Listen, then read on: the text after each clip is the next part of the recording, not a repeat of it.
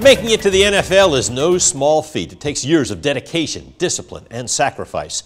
Former Georgia Bulldog and Mary Persons Bulldog, Malik Herring hopes to join the league this year. His draft dream is not just for himself, but also the Monroe County community he grew up in.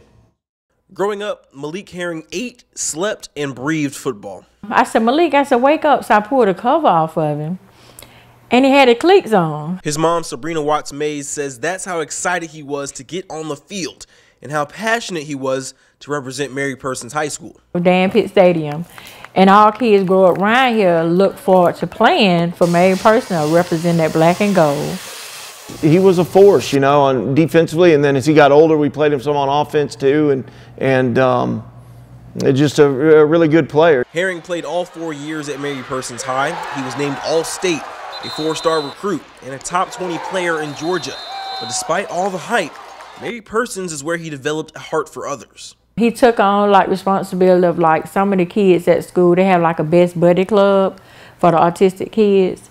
And he became real close friends with some of them, you know, let them know that they're no different from what he was. Herring signed to play with Georgia and had a strong career in the red and black, but he never forgot his roots in black and gold. You can see him often on the MP sidelines on Friday nights, and he hosted a family fun day for Forsyth children in the summer of 2019. He serves as a role model to the kids in our community, and he's not afraid to come back here and give back. He changed a lot of people's life around here, especially young kids. They can do it too. We give them that hope that they can do the same thing. Herring was set to enter the 2021 NFL Draft after his senior year at Georgia. While preparing for the Reese's Senior Bowl, he tore his ACL. After a successful surgery, his NFL future is now uncertain. But you can be sure he'll give back to Forsyth either way. I often tell him, if you're going to dream, dream big.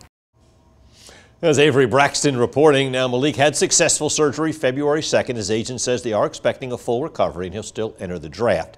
The NFL draft is in Cleveland starting April 29th. You can watch our other Central Draft Dream stories right now on 13WMAZ.com.